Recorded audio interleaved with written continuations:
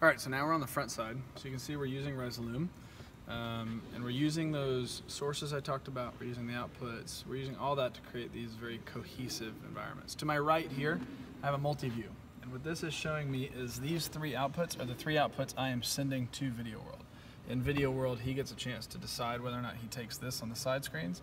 And then for the most part, these two objects are hitting the the switcher and actually going directly to the LED processors. Now the reason we're going through the video switcher is for two main reasons. Number one, so that we can put program, i.e. the main camera cut, which is up here, or whatever's going on streams or whatever, he could actually lay that on top of that center graphic just like this, and it's in time. Being in time is critical. If I were to do that through the video switcher, or sorry, through Resolume, it would have frame delays. So it'd be a slight delay between the two.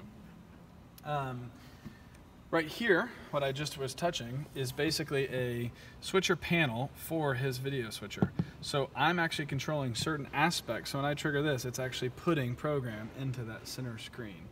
I actually have control over certain things. I can turn a key on and off, so if we want to take lyrics in and out, or if a speaker has speaker notes or bullet points or whatever, we can take those in and out as well.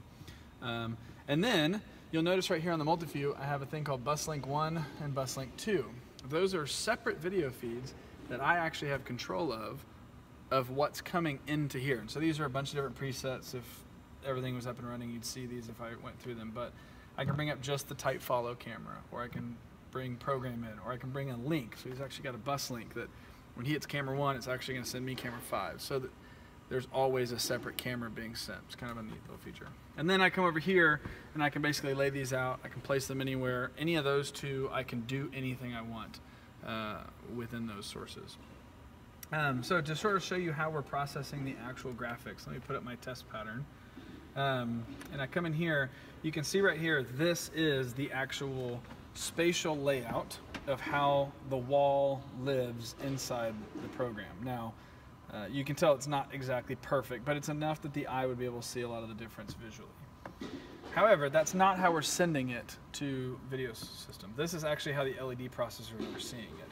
So all of the 4 squares on stage are all in one video processor, and then the top, the center, and there's actually a lower LED bar right here that's on the drum riser.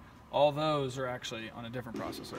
So when I go and play a clip back here, like I was just doing, and then I come into here, you can actually see how that's splitting that up in a very funky way, even though what it looks like to the human eye is this. So video is actually playing, but each of these little windows is what's coming through. So that's selecting the input, it goes to the output, and that's basically how we're doing our pixel mapping.